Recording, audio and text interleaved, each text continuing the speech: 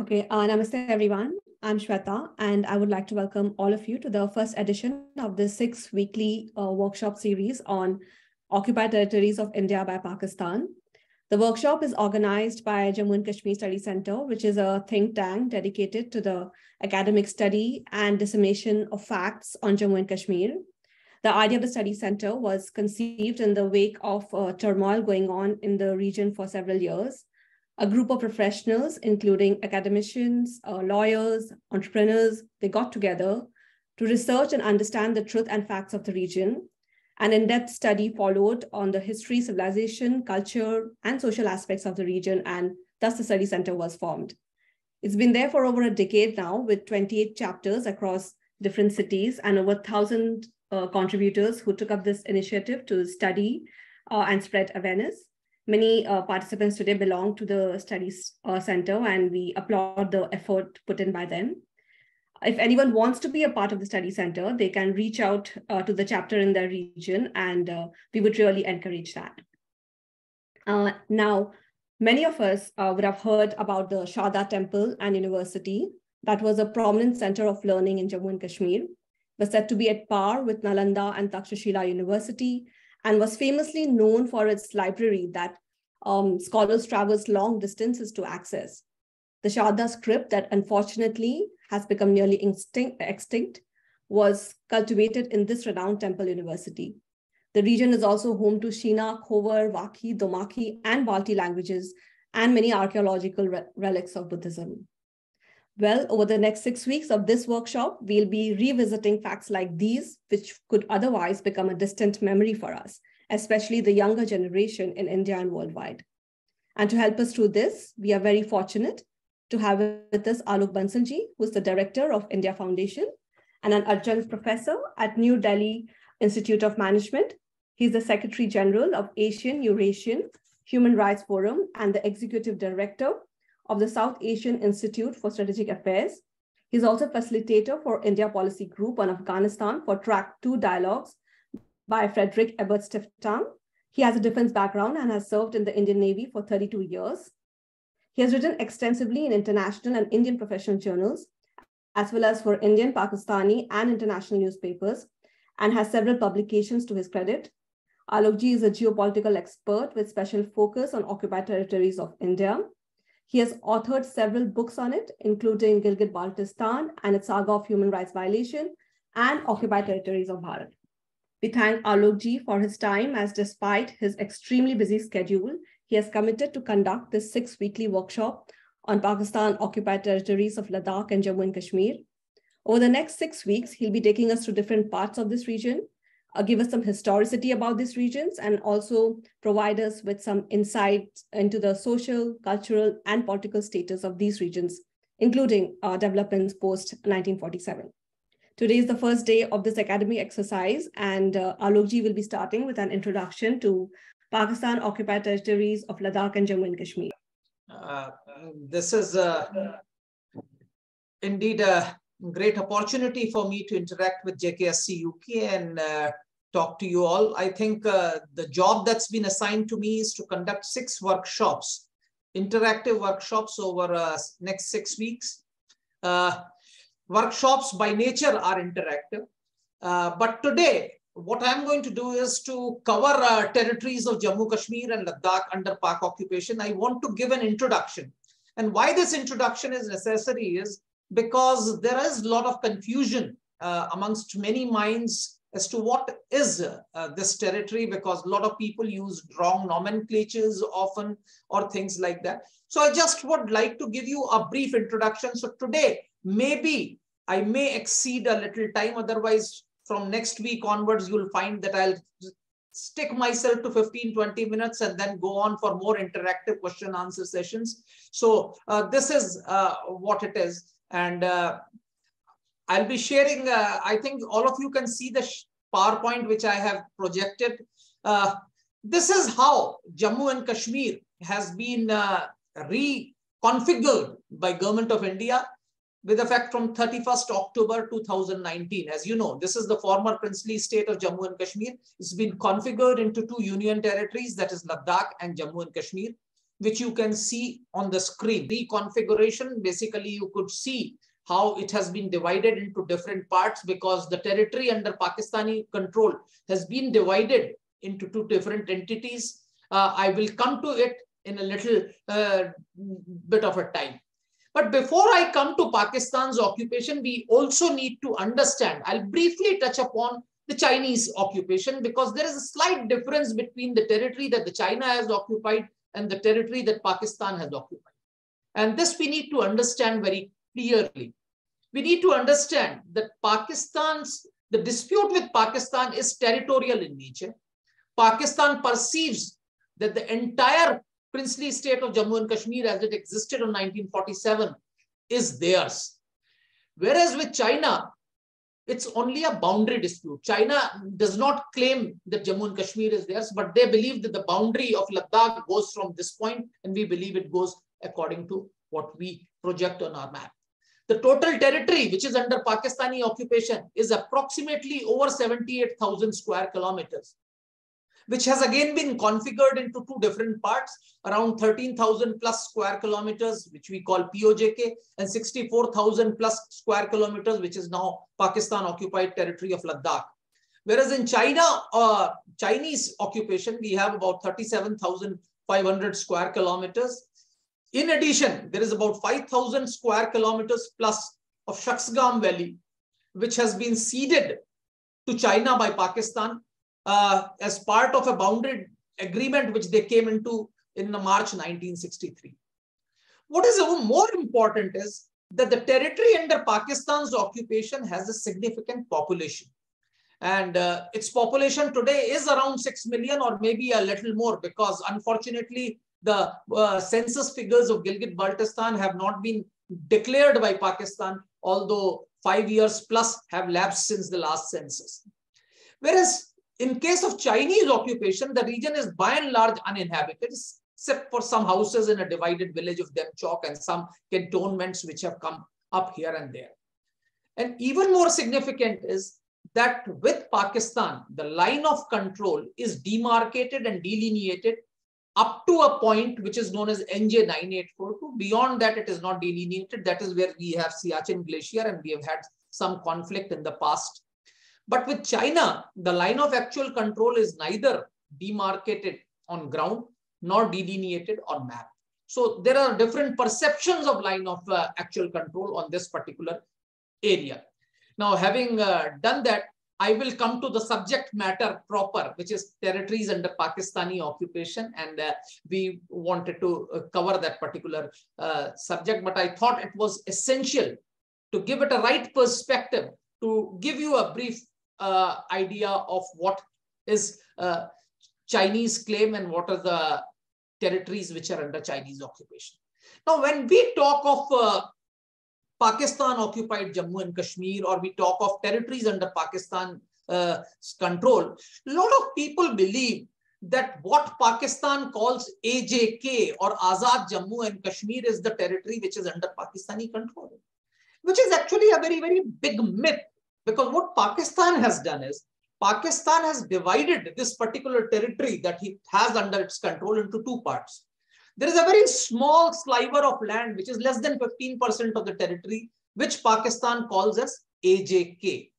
Now, this area is primarily in Jammu region. It has got 2/3 of its territory virtually in Jammu region, which includes Mirpur division and Punch division in Jammu area and one Muzaffarabad division in Kashmir. We used to call it as Mirpur Muzaffarabad. That is the popular name, because these are the two big principalities in this current area. Pakistan, as I said, tries to call it Azad Jammu and Kashmir and given it a facade of an independent state. How independent it is, we will cover it in subsequent workshop. But suffice to say that there can be nothing bigger facade than this. The entity has its own president, prime minister, Supreme Court, etc. But it is all sham, and we'll come to it. The population of this area is over 5 million. But less than 5% of the population of this so-called entity speaks Kashmiri. Now, this fact must be understood, that the people here ethnically belong more to They are Gujars or Pahadis, because bulk of the population speaks Pahadi Potwadi languages, and a significant chunk speaks Gojri, which is spoken in rest of India as well. They often say a picture is worth 1,000 words. So I have got some pictures of this area, which you need to see. This is actually a trek to Nanga Parvat, which actually reads one of the views, just to give you how scenic or important this area is. This is the capital city, Muzaffarabad, where there's a big bend, as you can see, in the river, actually. And this is what signifies this. This is Indus River. This is again Neelam Valley, a bridge there, just to show you how this place looks. And this is the most iconic figure. As I said, Shweta talked about Sharda Peeth. We will discuss about Sharda Peeth when I cover Mirpur Muzaffarabad in greater detail. But just suffice to say, it's one of the iconic entities. In fact, it was a highest seat of learning in the good old days. People from Ibn Battuta to Vinsang all have mentioned in glowing terms about Sharda Peeth. So Sharda Peeth was, of course, one of the highest seats of learning. We will come to it subsequently as I go along. Now I come to Gilgit-Baltistan. Now this is far more important. As I said, immediately after Pakistan occupied this particular territory, on 28th April 1949, they entered into an agreement with the head of the Muslim Conference, which was the political party, which had not a single representative from this area, and separated this particular territory from rest of the territory. And then, since then, they have been fooling the world by calling it Azad Jammu Kashmir, not realizing, the world also not realizing, that more than 85% of the territory was virtually kept as a colony by Pakistan and was called the northern areas till 2009, northern areas of Pakistan. It is an extremely rugged terrain, high altitude. As a result, the population, it's a very sparsely populated area, has a relatively less population. It has an extremely rich cultural and linguistic heritage. There are small valleys which have distinct languages. In fact, there is so much of linguistic disparity here that each valley has a different language, and some of those languages are very, very unique in their own right. And the culture, the pre-Islamic culture of this region is still flourishing. The people, despite having embraced Islam, continue to adhere to their pre-Islamic traditions and customs.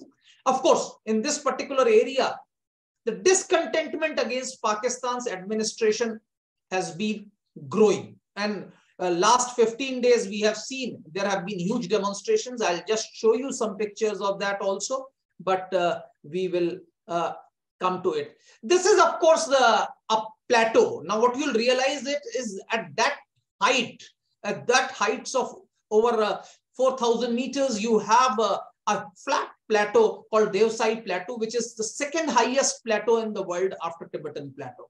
So this is just a picture just to give you an idea of this particular plateau. And now what I'll try and do is to show you this particular place, which is, you can see this is a protest that is taking place. I don't know whether you'll be able to hear it or not. This is what. Are you able to hear it? No. No, Alok ji. No.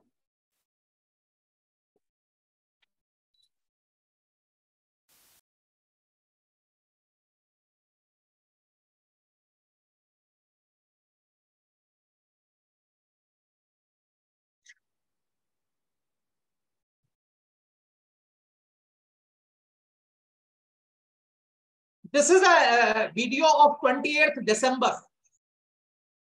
Now, this is another video where people in Skardu are talking and requesting people that they need to open the Kargil-Skardu road, which would connect them with their brethren across the line of control so that people can link up culturally. And you can see this video again.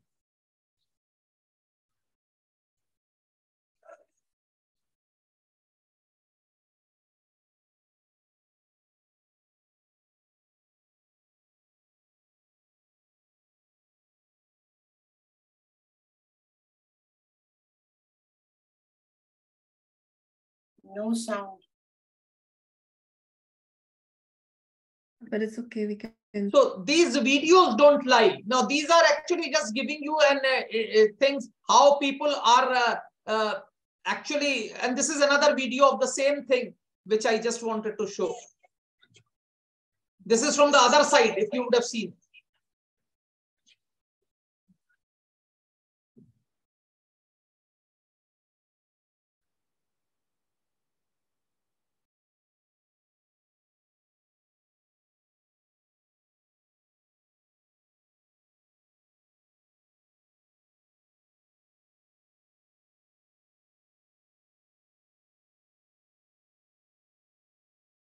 So these were some of the videos. I'll show you again more videos. This is another protest rally. You can see in 3 cities. It's actually this is on 28th December. 28th December, just about 10 days back.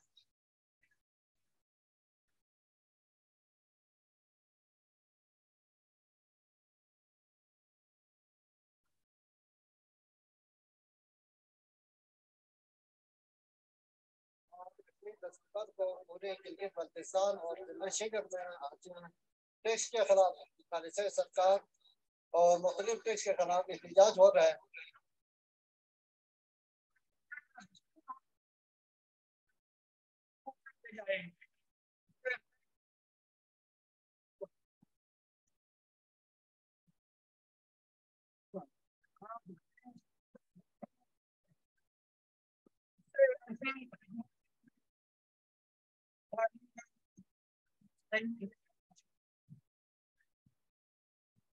So these are the videos just to show how much the discontentment has been there in this particular area.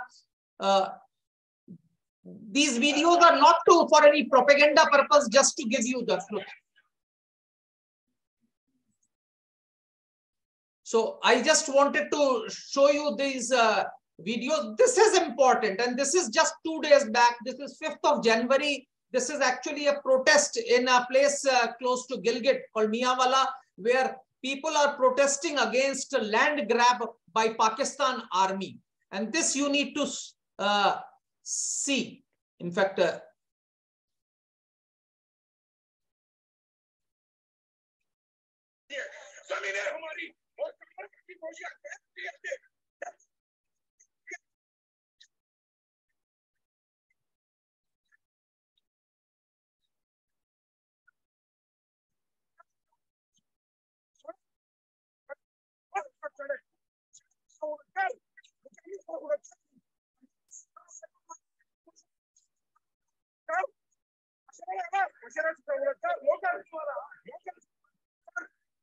this is just to show you that how protests are going on in this particular part, where people are protesting against land grab by Pakistan army using some archaic provisions. Even though the land is communally owned, they are trying to occupy this. And when the people protested just 2 days back, Pakistani army actually fired at them. And this is what I just wanted to show you. And we'll show you this last video where Pakistan army is actually firing at them. And this you need to just see. You can see this is the same place where the protests were happening earlier.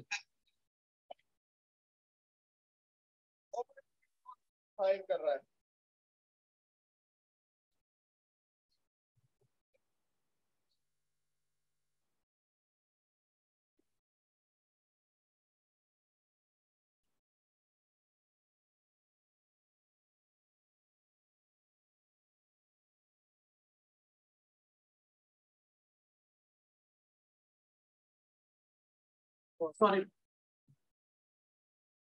Yeah.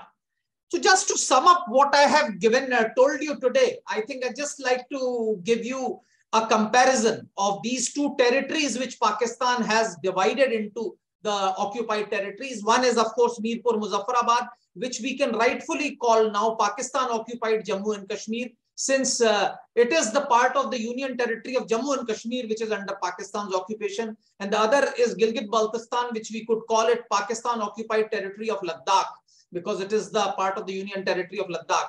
Now, what we need to understand is that the Mirpur Muzaffarabad is less than 15% of the territory. Gilgit-Baltistan is more than 85% of the territory. Although 70% of the population is as of now Mirpur Muzaffarabad, and only 30% of the population is in Gilgit-Baltistan. But this population is increasing because there is a huge migration which is taking place. And as I said, Mirpur Muzaffarabad has an external facade of independence, whereas Gilgit-Baltistan has been treated as a virtual colony with no constitutional status.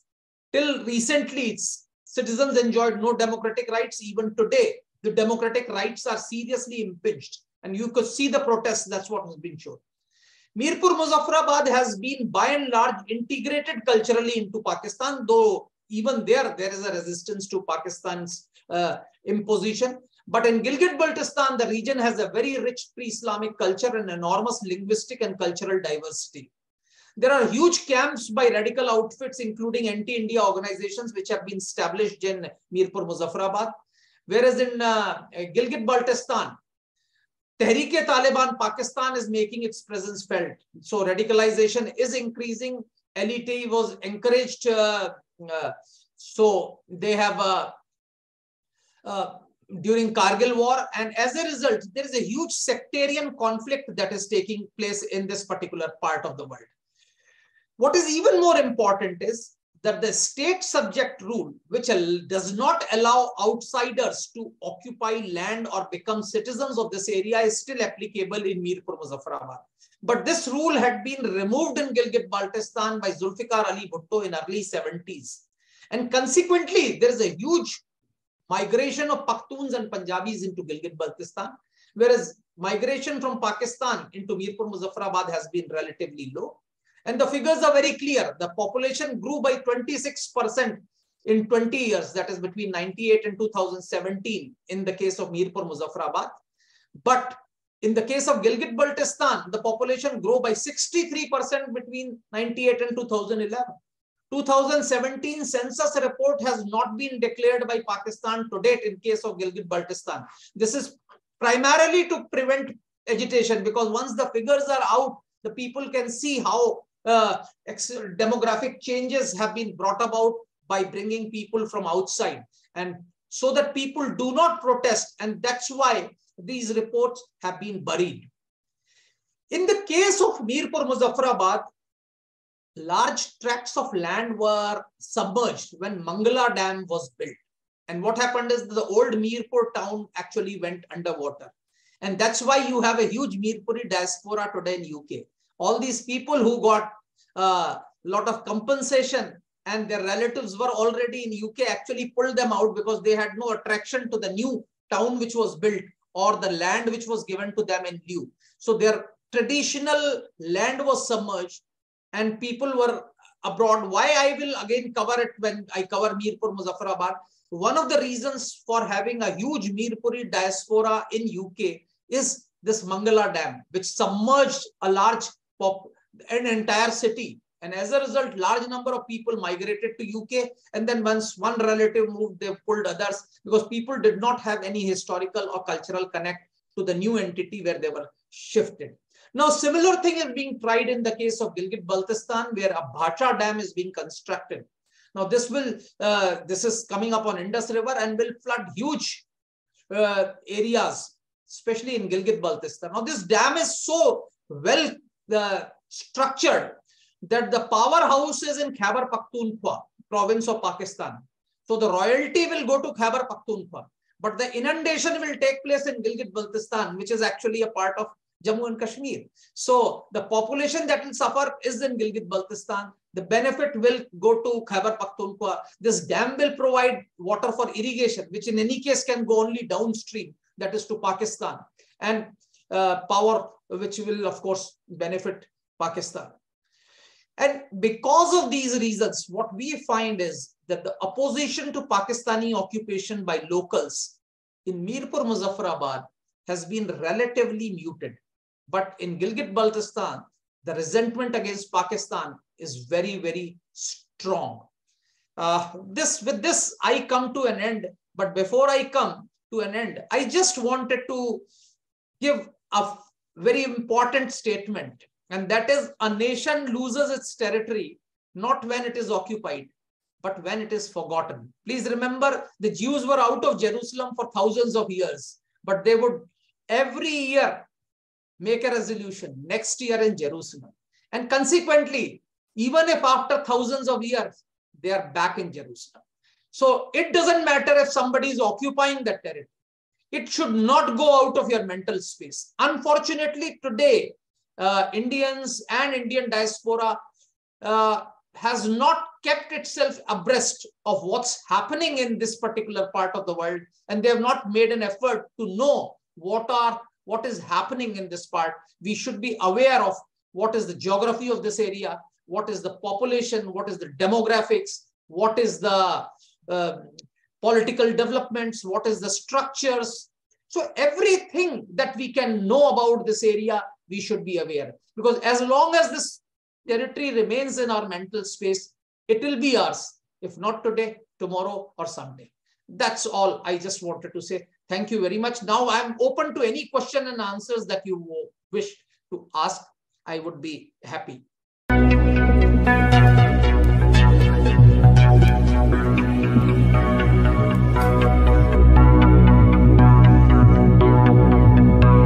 Thank you for the session, the beginning. I have a very specific question. We are seeing the history of Pakistan being hell-bent upon asking Kashmir or trying to take Kashmir under their belt. So apart from the pride factor, is there any other economic, social, or geopolitical importance to this area? Yeah, firstly, let me clarify as far as Pakistan is concerned, and this is my firm belief. Of course, in social sciences, there are no perfect answers, but this is my firm belief that Kashmir is just a manifestation of the problem. It's not the cause of the problem. So Pakistan has to have a problem with India because it has to justify its existence. The two-nation theory is so flawed an ideology that to justify its existence, it has to have an animosity with India. That's the first part. Now, coming to importance of Jammu and Kashmir, yes, there is a in Pakistan's case today, there is a huge importance because bulk of the freshwater resources of Pakistan actually come from Jammu and Kashmir.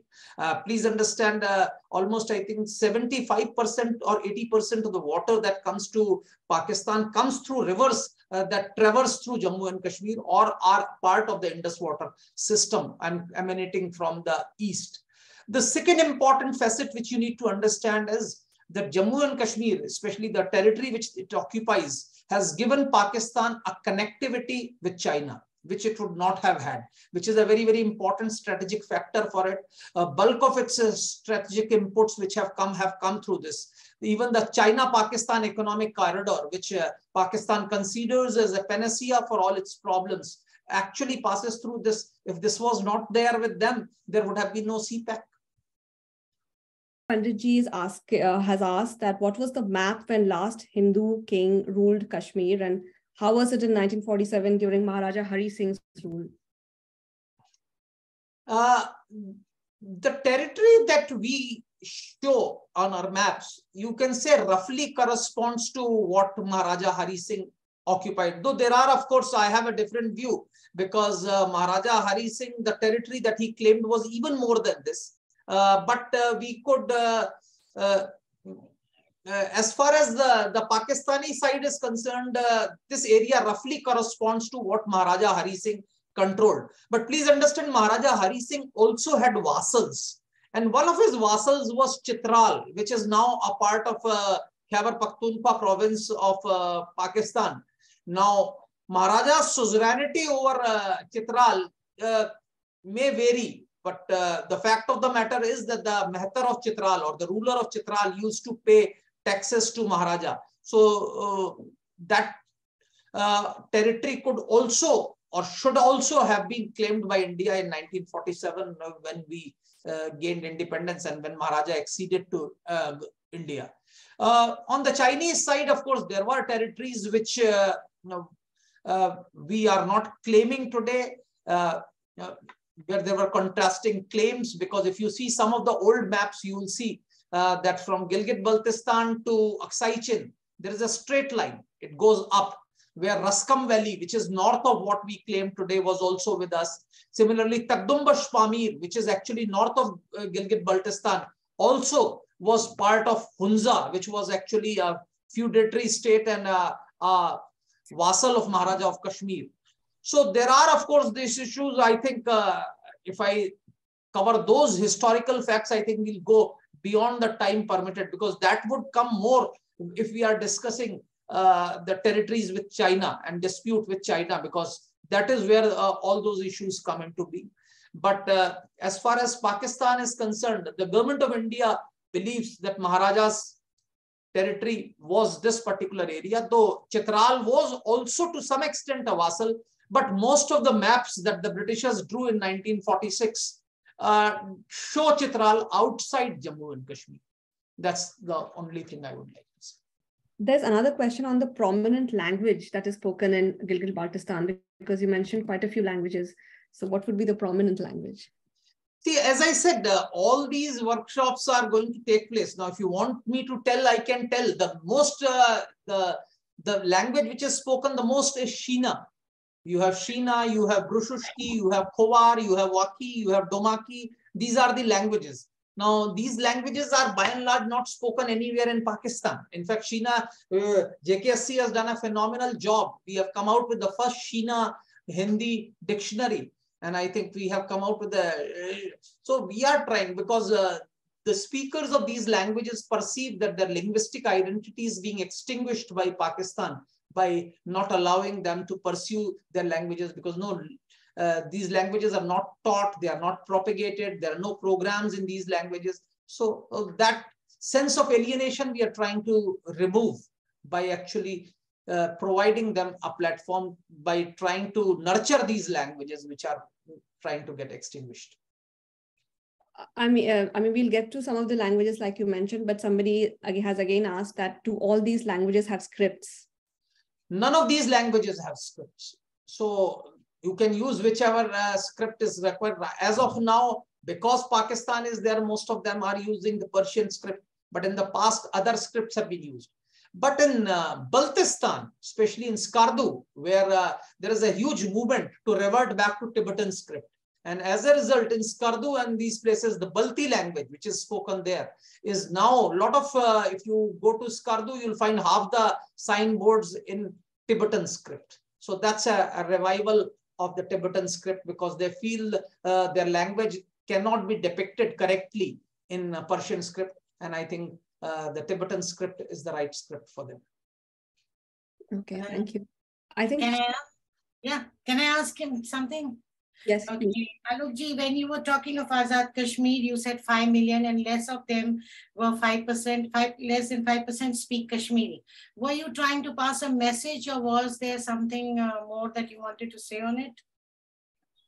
No, I was just trying to say that the territory which is occupied, firstly, the so-called AJK, as they call it, we need to be very careful, because firstly, they try to project it as the entire territory. And this is actually the way of fooling the world, where they call it Azad Jammu and Kashmir. What I was trying to say was that this particular territory is a very, very small part of the occupied territory, and a very smaller part, and an even minuscule part of the entire Jammu and Kashmir. And what is important is that the dominant language which is spoken, Kashmiri, is not even spoken by 5% of the population in this particular part. So very often the so-called president of AJK or prime minister of AJK start talking about Kashmiris and things like that. What I'm trying to say is that they have virtually no locus standi as far as raising these issues are concerned. Very often Pakistan tries to project them on international fora as if they are the valid representative of the people of this part. And that we need to understand. What we see is on ground reality, they only talk about ideological differences with India particularly. Even if they don't have anything, any resources out there, still they are happy with their ideological partners only. If we, for example, India provides them education, India provides them economics, but down at the bottom of the heart, still that difference is there. Shall our, my question will be very short. Shall our study include that particular aspect as well? Because I think that is the main important aspect. Same goes for our part of Kashmir as well. How do we tackle that kind of a situation? See, the first thing is that this population of this occupied territories, we have done nothing for them. We have not even studied them. We have not done anything for him. If you remember, as early as 2007, I had organized a conference and a lot of people had come from this particular area. And they said, since we are citizens, why don't you give us seats for us in IIT and IIMs? Because we have no educational facilities there. The government of India has certain seats reserved for them in the assembly, but we never conducted elections for them. We could have done it. There are so many provisions. In fact, if you see Republic of China, that is Taiwan, used to have seats for all the Pakistani. In fact, so much so that the so-called AJK, what they call in Muzaffarabad, they have seats for people who have migrated from Srinagar, Anantnag, Baramulla, and Jammu, Udhampur, etc. But we didn't have it. So I think we also need to do something. And that's where I think JKSC has done a significant step, where we are trying to nurture their language.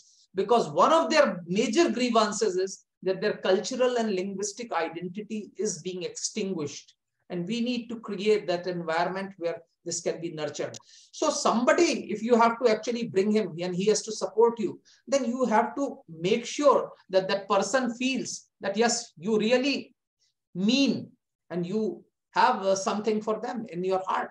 And that's what you have to reach out to them. So we have to make efforts so that that sort of an alienation, if at all it exists, is not there. But the fact is, they realize that their rich culture, their heritage is being extinguished by Pakistan's onslaught and by the radicalization that's been unleashed by Pakistan. So I think there is a sense of anger which we need to harness. Thank you. Jagdish Amaneji, kindly unmute yourself and ask your question. Sure. Thank you once again. So, referendum is usually being talked about either in UN or otherwise also. So today, what is the ground reality in Pak-occupied Kashmir as well as the Gilgit-Baltistan? Today, if we go for referendum, what will be the real? What do you think will be the statistics? Well, it's a hypothetical question, and as I said, the question of a referendum does not exist today. A referendum was a provision in United Nations resolution, but please understand the UN resolution wanted Pakistan to remove its troops and return the territory. It was actually required to remove its troops, remove all tribesmen who had actually come, and then return the territory and then go for a referendum. Since Pakistan did not comply with the UN resolution, we actually went ahead. We had elections and that assemblies passed resolutions. So I think that to my mind is not an issue whether if Pakistan returns the territory and the territory is with India for a certain period of time, and then if we have a referendum, I'm sure they will, those who have experienced Pakistan's misrule would realize that. But if the referendum has to take place under Pakistan's occupation, then obviously they will tinker with it. You see the way elections are conducted in Pakistan, leave aside this. So there are issues with that. But as I said, the referendum was an option which was at that point of time, and Pakistan had to comply with it. Pakistan did not comply with it. So we went ahead and did whatever we had to do. That's the legal position, and that's the government of India's position as far as this is concerned. So Pakistan had to comply with UN resolution, which it did not. So that's how it is. In a tiny observation, the Kashmir Muslims really would hate to have anything to do with Pakistan. As long as people here understand it, it's fine. I know it. I've lived there for a short while.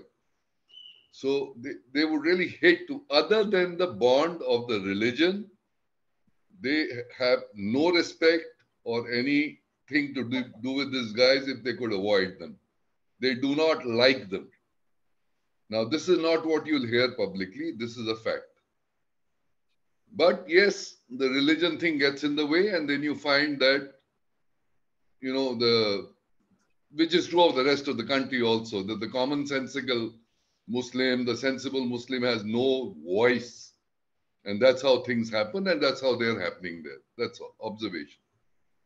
Hi, can you all hear me? Yes, you can. Thank you. Thank you, Alok ji. That is a very interesting session.